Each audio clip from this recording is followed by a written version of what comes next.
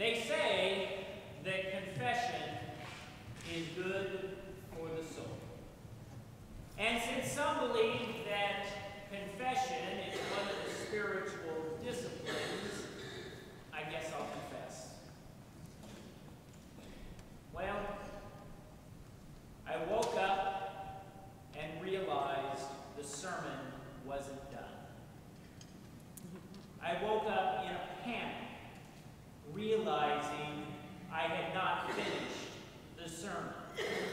I flipped my feet across the edge of the bed. I felt my heart beginning to race. I felt my breathing increase. Oh my gosh, what happened to the weekend?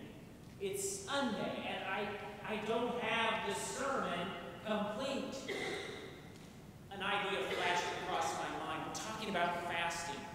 I'll tell them I am fasting from sermon preparation. Now that won't work. I picked up my cell phone again and looked at the time. I'm running late. Oh my goodness. And then I noticed it's Friday. I had one of those dreams like you have when you're in school. You go to school in your underwear kind of dreams. Well, for ministers, we have that dream that it's Sunday morning and the sermon's not done. I've had one of those dreams, and it just blurred into Friday morning, but I was assured that it was Sunday, and I didn't have the sermon complete. I realized it probably made more sense to fast from late-night taco runs on Thursday night. That would probably keep me from those nutty dreams in the middle of the night. But what is fasting about? Do we fast to create an excuse for our mistakes? Do we fast in hopes of changing some late-night eating habit? Do we fast so that others see what we are doing? That's where Jesus had his concern. The 6th chapter of Matthew, in that passage that I read just moments ago, there seem to be those that were choosing to fast, to give up food for a period of time, but they did it with a woe is me attitude. And not only did they have that woe is me attitude within themselves, they wanted to make sure everybody else knew how miserable they were. Oh, this is just so painful, but I'm doing it for the Lord. Oh, this is just miserable, but I'm doing it for God. I mean, that's what people were doing. And Jesus says those kinds of folks will get their reward. In fact, they've already gotten their reward because their reward is attached to their ego. And they want to make sure everybody sees what it is they are doing. I think part of the problem is that people think of fasting as a forfeiture. They think of fasting as something that, well, they're going to lose, they're going to surrender, they're going to have to relinquish. And darn it, if I have to give something up, and it's going to be hard, it's going to be miserable, I'm going to make sure everybody else feels my misery, and I'm going to do it out there so that people will notice. People will pat me on the back. People will say, way to go, you're impressive. People want praise and recognition. But is that what fasting's about? During this Lenten season, these 40 days leading us to Easter, here at Cypress Creek, we are having a Lent-a-palooza. We talked about this last week, these two ideas that don't seem to go together. And yet that's so often what Jesus did. He reversed, if you will, what people had previously thought. There was a reversal of sorts as he took an old idea that was well known and he reimagined it. He reinterpreted it. He took what was old and dry and he reinvigorated it. Spiritual gifts, spiritual disciplines like silence that we talked about last week or fasting today are not to prove our faith to others, but to improve our faith. We don't do them so that we impress God or others, but that God might be more fully impressed upon us. And so Jesus, in response to those that have that, oh, woe is me attitude in the midst of fasting, Jesus responds to them by saying, clean yourselves up. Take a shower. Put some makeup on. Get some sun. Put on your best clothes. And make it look like any other day. Because your reward is not found in what people think of you. Your reward is something that God wishes to give you. Twain was a young man that in advance of Lent pondered about what he should give up, what he should fast from. And as he kind of thought about his own life, he realized that he used the word hate a lot.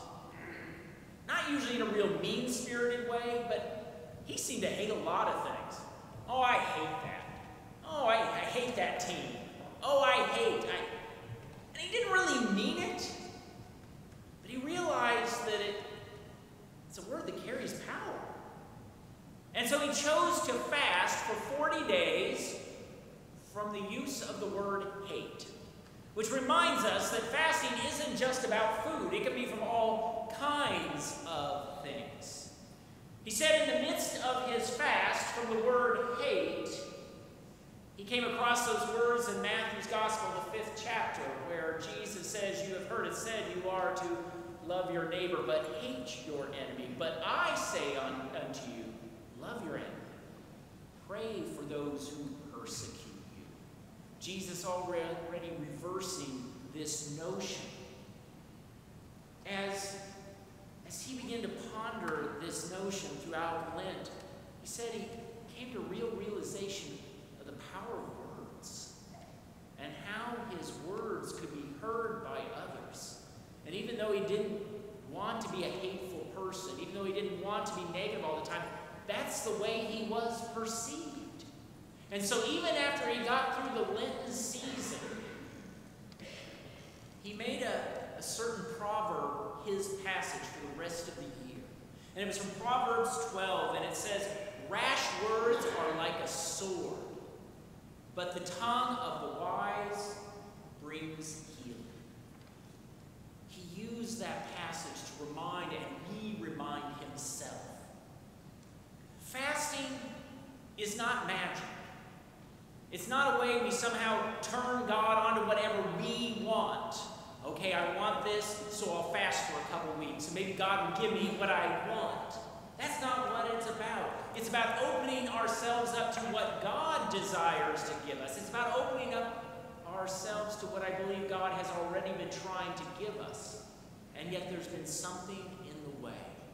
Something that has kept us from receiving, from embracing that gift that God wants to offer us.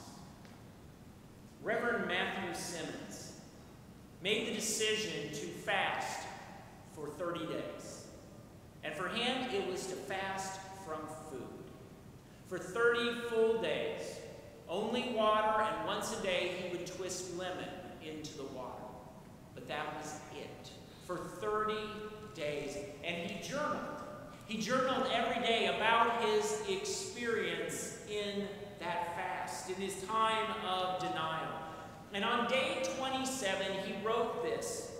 I woke this morning expecting to echo the words of Jesus upon the cross when he said, my God, why have you forsaken me? But Matthew said instead, he found the taste buds of his soul, savoring the spiritual sustenance of his Jesus. He went on to write, in my physical weakness, I more fully understood the words of my Lord when he said, I am the bread of life. An individual who fasted and yet ended up spiritually full. It doesn't make sense. And yet that's what happens so often. Jesus reverses. He changes what we thought should happen and offers us something completely different. A number of years ago, I was flipping through a magazine that had t-shirts that you could buy. And one of them said, I fast, therefore I am, ... And on the back it said, Yes, we are hungry. We are hungry. We're hungry for God. And as the psalmist wrote, as a deer longs for flowing streams, so my soul longs, so my soul hungers for you, O God. And Jesus said in the Sermon on the Mount, blessed are those who hunger and thirst for righteousness, for the right ways of living, for the rightness of God. We fast that we might feast. We abstain so that we might indulge. We let go so that we might more fully embrace the banquet feast that our God wishes to give us. It sounds absurd, and yet it's the way our God often works with us. Years ago, in the church that I was serving, and it was a church up north, we had a boiler problem. That's a problem we don't have to deal with here in Texas, but a boiler is how you heat the church. And we had to get a new boiler, $30,000. This was 17 years ago. This was a church that didn't have much money. But it went out in late spring, so we had some time. But still, coming up with $30,000. And then somebody in the church looked at our membership and said, we have about 100 people that give. If everybody gave over the next 12 months, because we had 6 months before we needed to put it in, and the company was willing to give us 6 months interest-free. No payments. So we had a year to come up with $30,000. And if everybody who gave about $300 over the next year, we'd be able to pay it off. Some would be able to give more. Some would be able to give less. Well, Laura, one of the members of the church, kind of looked at her life and thought, how am I going to come up with $300 extra? And then she made a decision that she would fast from what she called her frou-frou drink every morning. She would go into a coffee shop every day and buy then it was a whole $2, 17 years ago, it'd be a lot more today. And she thought, if I make coffee at home, I'll save at least $1.75.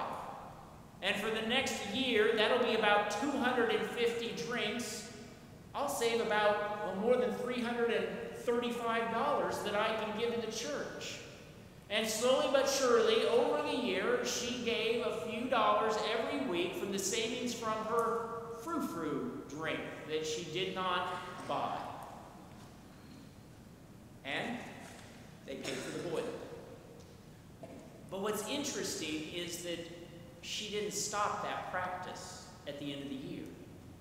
She continued to do that. Like I said, that was 17 years ago. And last I heard, 14 years ago, she was still giving that money. Except what she'd done, she had looked to see what the cost of that drink was, and it now was like $4, and she was giving $3.75 towards this fund. And in the years, she had paid for scholarships for youth to go to church camp. She had given money so that a mission team could go to Venezuela. She gave money to help support a mission project. She had given money because she had this fund, because she had chosen to fast. She wrote, I never think about the idea that I have lost something, but what instead I have gained, what I have been able to give, and what I have been able to create. In a simple fast, I have been able to eat at the great banquet feast of our God. That's what she wrote about her experience of fasting, about letting go, about making room, about creating this opportunity. It's not an either or. It's not I can either feast or I can fast. I feast because I choose to fast. I feast on God because I've chosen to let go, put down, not consume, stop saying, whatever it might be for you, for me. To some it may sound like losing. To some it may sound like a forfeiture, a punishment, reason to grumble. But Jesus says, clean yourselves up. Make yourselves look good. Have a different attitude. Have a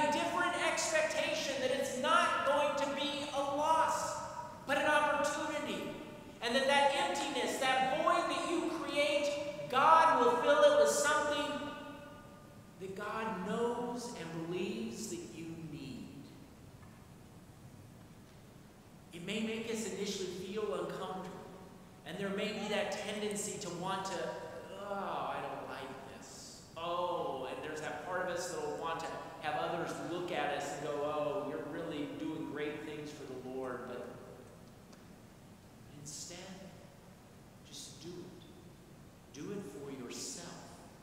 And in doing so, God will gift you. Not in the ways we often think, but God is able to see into you and to see your real needs.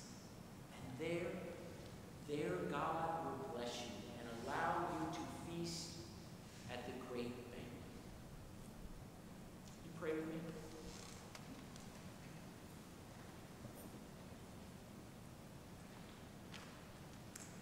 God of abundance, you invite us to receive the plentiful nature of your love and mercy. Give us the courage to let go and to make room, to relinquish, not with a spirit of gloom and loss, but with optimism and expectation of what might be discovered. There is great hunger within each of us. And though we often try to fill it with things of this world, things that are not healthy, it is you, Lord, that truly will satisfy the hunger of our hearts. Lord God, spill into us what it is that we truly need. But in the process, help us to let go, to make space, to put aside, so that we truly can accept your gifts of grace and love, mercy and compassion. Those things that will let us feast at the table. Oh, gracious God, there are many within our faith community beyond who are in need of prayer. And we do lift up our sisters and brothers at South Austin Christian Church. We know that your grace already abounds among them and within them. God, we also lift up your wonderful servant, Patrick Kelly, who has served this church for so many years. Today is his birthday. We just love him and appreciate him. God, we also lift up Bobby and Brian, Brenda, Cleo, Jim, Cynthia, and Ruth.